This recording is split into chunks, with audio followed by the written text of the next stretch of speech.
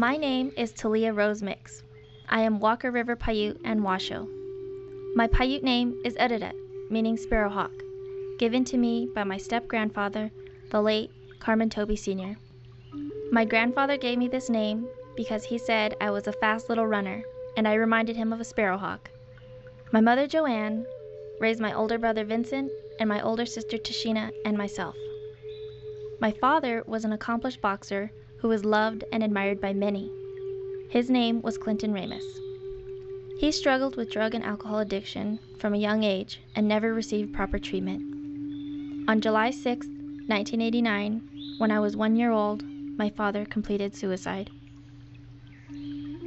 People still tell me stories about him, but I can't recall anything.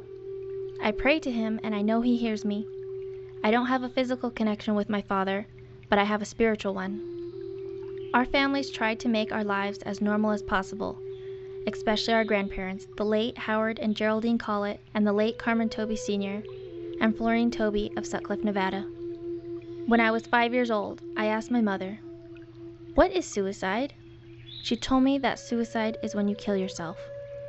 My mother never sugarcoated anything for us. She was honest when we asked questions about my father, the good and the bad. My siblings and I formed a close bond because of losing our dad, and because of having an abusive stepfather. Today we are best friends who help each other through life. When I was 17 years old, I made a pledge to reach my educational goals and dedicate my achievements to my father, who didn't graduate from high school. In 2011, I received a BA degree in psychology from the University of Nevada, Reno. Even though I lost my father to suicide, I live my life to the fullest, knowing that I am enjoying things for the both of us. My siblings and I believe that life is a precious gift that shouldn't be taken for granted. No matter what life throws at you, it happens for a reason. Live every day to the fullest and live with pride.